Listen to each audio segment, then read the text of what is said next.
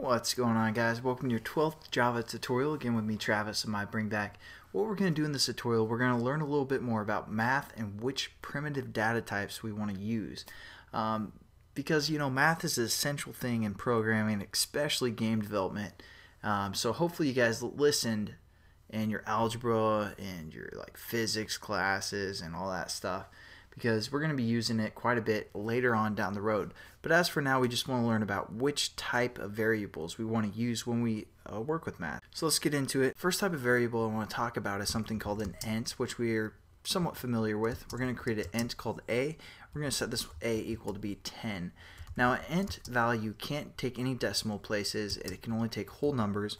That's what an integer is.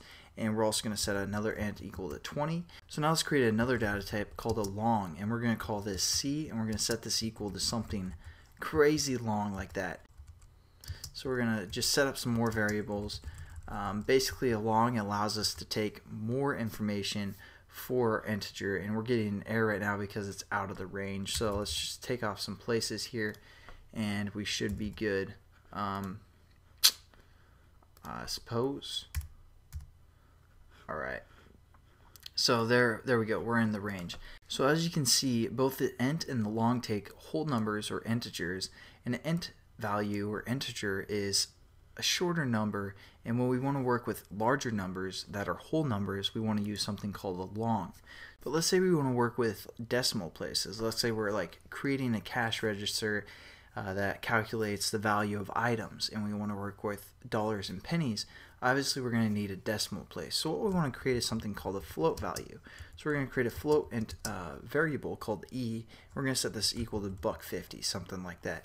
And the thing about float values is it's defined a little bit differently. All we have to do at the end of our float value, we have to type the letter f to say that it is a float value. And I'll explain why that is here in a second, but let's create another float value. We're going to call this f. We're going to set this float value to equal 375, something like that. And as you can see, we get an error if we don't put that f at the end. So we're going to create an f value as well. Now, the reason we put this f value is because there's also something called a double. And a double is pretty much dealing with decimal places as well, but it allows us more precision when we're working with very small numbers or very large numbers that take decimal places. So let's create a couple double values, and I'll talk about what all these values mean at the end again as well. But now, as you can see, we can put a value like 0.3, whatever, and another double value. We're going to call this h, and we're just going to set this equal to a larger number. So that, for example. So these are pretty much the basic primitive types of variables that we want to use when we're dealing with math. So again, the int is kind of a smaller number that is a whole number, but if we need larger int values or integer values, we're going to use something called a long, as you can see here. Now also, if we want to deal with decimal places, again we have a float value and a double value. A float value, as you can see here, it takes a decimal place, but it's not very precise. I'm not giving you guys the range groups yet. I'll paste that on the screen right now. As you can see, the range is here. But a float value, again, we can work with decimal places, but it's not very precise. But if we want to get even more precise when working with very large numbers or very small numbers that use decimal places, we want to use something called a double.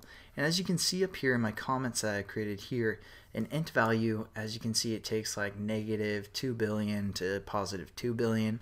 Long, I don't even know how to pronounce this number. I probably could figure it out if I wanted to, but I don't want to take the time.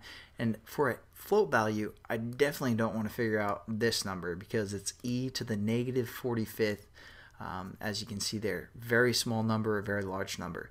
But even if we need more precise values, crazy, if we're working with atoms, molecules and stuff like that, and the collision and the physics of that, we probably want to use something called a double. It also takes e to the negative 324th decimal. So that's kind of the range groups. If you guys want to write it down, that's cool. If not, that's fine as well. But again, those are pretty much the variable types that we're going to be using when we work with math, work with physics, work with all this stuff in Java. So again, that's probably pretty much it for this tutorial. In the next tutorial, we'll get into math operators and stuff like that, all that fun stuff. So make sure you check that out, and I'll catch you guys later. Have a good one.